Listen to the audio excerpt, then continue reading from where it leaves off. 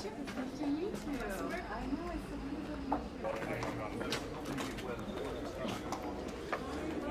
Austausch gibt. Polen und Deutschland spielen eine wichtige Rolle. Defense Contractor. I'm Celeste Hollander. I would like to introduce Secretary of Defense Lloyd J, who will now provide introductory remarks. This coalition will not let Ukraine fail, and the free world will not let Ukraine fail. But we remain determined to provide Ukraine with the resources that it needs to resist the Kremlin's aggression. For more than 2 years, Ukraine's forces have fought Putin's aggression with defiance and skill. Russia has paid a staggering cost for Putin's imperial dreams.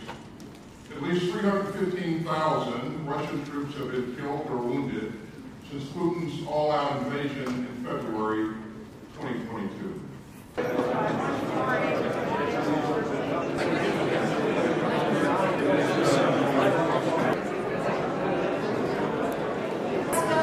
Ministers and heads of delegation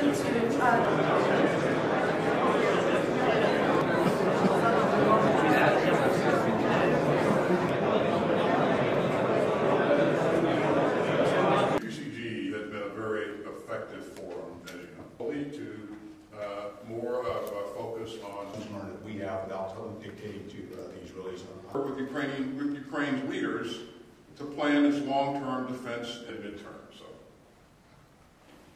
Next question, please. They can wipe a democracy off the map.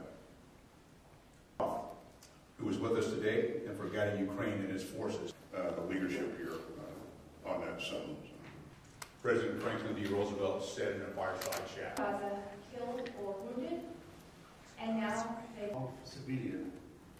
And we know that Mr. Support counterterrorism. And as we look